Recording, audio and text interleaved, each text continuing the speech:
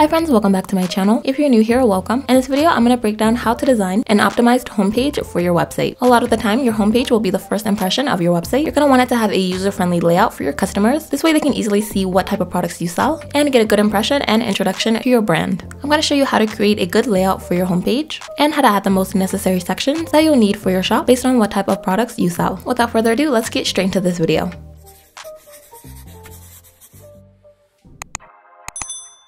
One of the main purposes of your website's homepage is to display your products and help customers filter and browse through your collections. To help you plan out the layout of your homepage to best display your products and collections, the first thing you'll want to do is evaluate how many products you're selling or how many products you plan to sell. If you plan to sell dozens of different types of products, you want to display a variety of different products that you sell on your homepage. Here's an example of a website I designed. One of the first impressions you'll get from this homepage is that you can quickly assess the wide variety of products that this Shopify store sells. And here is another way I designed this homepage. As you can see, the focus point is going to be on one specific new arrival product, and a homepage that looks like this may give new customers the idea that you may not have that wide of a variety of products or that you may not sell what they're looking for. In an organized way, you want to display the different niches and categories of products that you sell. You can do that by featuring multiple pictures on your main web banner or slideshow, and feel free to insert multiple image banner sections throughout your homepage, and that's where you can display organized collages of your products. So here I've imported a slideshow, and throughout your slideshow you can just include a variety of pictures of the different niches of products that you sell. For this second slideshow page, I've chosen to feature and highlight some example bestsellers. Then right below the slideshow, I'm going to insert a collection list, and this is where you can choose to feature each of your product collections. You can also increase the columns to display more collections. You want to enable the View All button, for in case your store has more than just these 4 displayed collections. The quality and display of your pictures can make a big impression to potential customers, and not only will having good photos make your homepage look good, but it can also enhance the display of your product pages. Here's an example of a featured collection that I added to the homepage of the website. So here's it with me using regular product photos. And here's an example of how it looks once I remove the backgrounds of those images. It just has a lot cleaner and a lot more professional of a display for the homepage. I'd like to thank iPhoto for sponsoring this portion of the video. Having over 800,000 Shopify sellers across more than 20 different countries, iPhoto has helped many different users looking to quickly remove the backgrounds of their photos. Whether you're an established Shopify seller or just looking for an efficient background removal editor to remove the backgrounds of your pictures, iPhoto has a very smooth and user-friendly navigation. It's super simple to connect this app to your Shopify store. Here on the Shopify App Store, you're going to install the iPhoto Batch Background Removal app into your Shopify store. And then you'll have the option to upload pictures straight from your computer, or you can select existing photos that you've already uploaded to Shopify. Here it has pulled up a photo gallery from a product I uploaded. Then you're going to click Batch Remove Background to remove the background of all of those images without a hassle. Here's an example of a product I just listed on Shopify. And as you can see, the picture looks so much more professional now that I've removed the image's background using iPhoto. iPhoto is going to be an excellent tool to help advance and touch up your photos. You can set up your iPhoto account with my link in the description box. And now for if you sell specifically one type of product or one niche of product, you want to be sure to maximize your product photos. So for an example of a t-shirt product, if you have a variety of different pictures of that t-shirt at different angles and with different backgrounds, you can utilize and display all those images on your homepage. And you can also display multiple featured collections on your homepage. Then if you don't have that many product photos to work with, you can highlight other parts of your store. For an example, I added this multi-column section, and this highlights the quality that the store offers and a couple other features that this store offers. You can explain your brand's goals and purpose, and you can also include a few call to actions to help your customers engage more with your brand. So you can include an email sign up to prompt customers to become an email list member, and you can also include promotional announcement to announce discounts that you'll be running. This can give customers something to look forward to from your brand. Here's an example of another clothing website I designed, and here at the top of your website, you can announce any sales you're currently running or sales you'll be running in the future. Another section you can add to your homepage would be to highlight your About Us or your brand introduction section. So here for this section, I've just imported an image with text, and you can upload your picture to represent this section, and you can insert your About Us text or your brand introduction text. And right below that, I inserted a multi-column section, and this is where you can highlight a few more areas of your brand. So you can talk about your brand's goal and even talk more about products you'll be launching in the future. If you're interested in this website you see here, this is one of my Shopify theme templates. I've put together this downloadable website theme template for clothing and apparel businesses. This is a customizable Shopify template, so you'll have the option to add your product, your pictures, and to change elements like the text and add or remove sections. I have many types of Shopify theme templates, and I have a wide variety of Shopify themes designed for different types of businesses, including clothing, beauty, and dropshipping stores. In case you're not too familiar with Shopify themes, how it works is after your order, you're going to receive it in a zip file format, and here in your Shopify account, you'll have the option to install that straight into your store. Then you can publish it and make make changes and add your products. This Shopify theme is a template bundle, so it also includes some logo templates, web banner templates, and more. I will link my Shopify templates in the description box below. You can also make the most of your homepage by including a few image banners throughout your homepage. You can do this to feature very specific product collections and new launches. So for an example, here's the banner section I added that features the brand's spandex and nylon collection of t-shirts and hoodies. A really quick way you can do this is to insert an image banner, and here you can title this either the title of your collection or a call to action. Then you can upload your background images. You want to add pictures that match that collection you're featuring. And this can help you to promote that specific collection.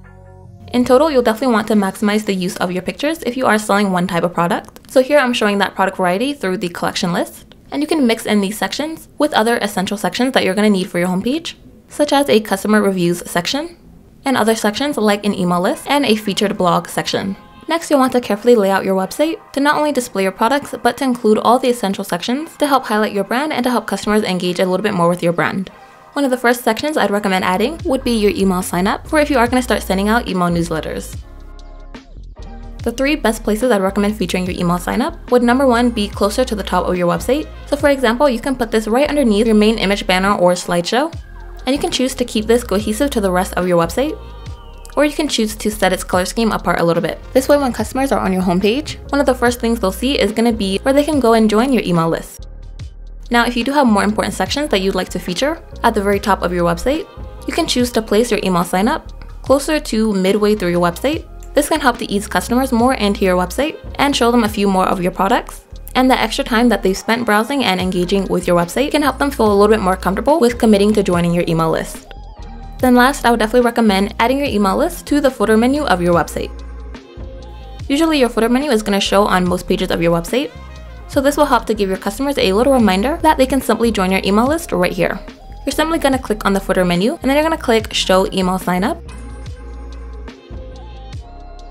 And here under heading is where you can retitle the text that's going to be right above the email sign up, and you have a couple other text editing options. Along with the email sign up, I've added an About Us section here to the homepage. If your business has reviews, you can import a featured reviews section. So here I've just imported a multi-column, and you'll have the option to adjust how many reviews you would like to display. You can type in the reviews you'll be featuring here in the columns. And typically this is how the default multi-column section appears on mobile. Right here under mobile layout, I'd recommend applying the swipe on mobile. This way customers will easily be able to just swipe through those featured reviews. Another section you can include is if your brand has a blog. You can choose to display your blog here on the homepage.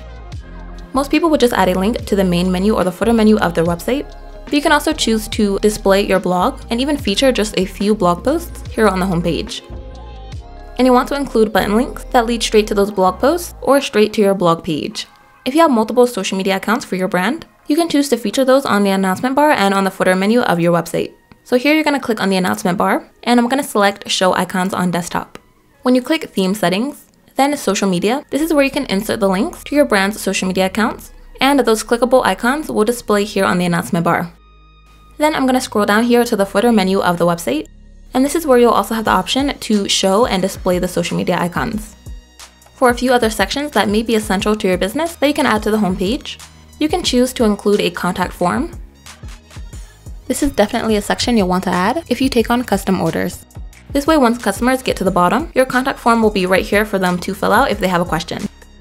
And last, a main focus point of your homepage would be to have a good navigation for your customers. You don't want it to be too difficult for them to find links to pages that they're looking for.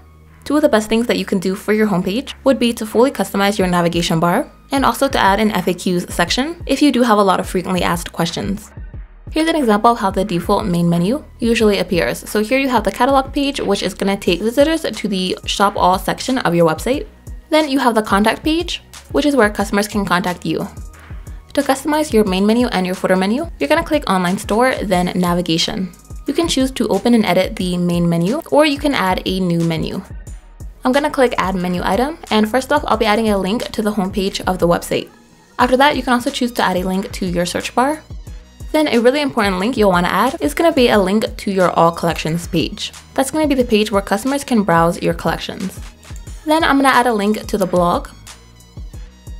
And then I'm also going to add a link to the contact page. You can also add a link to your policy pages. And of course, you have a few other link options. You can add a link to specific products or to specific collections that you'd like to feature. Many people will add a link to their bestsellers collection. And here you can reposition this on the menu. Then you're going to open your website. I'm going to click on this header, and here you have the option to change the menu and apply that brand new menu. And this way you can have all your pages and your collections that you'll be featuring right here on display. And also here on mobile, this is how that menu section is going to appear. And then I'll be showing you how to customize the footer menu. So here, once you've clicked navigation, I'm going to click add menu. And this is where I'm going to add a brand new footer menu. Then you can add the links that you would like featured on your footer menu.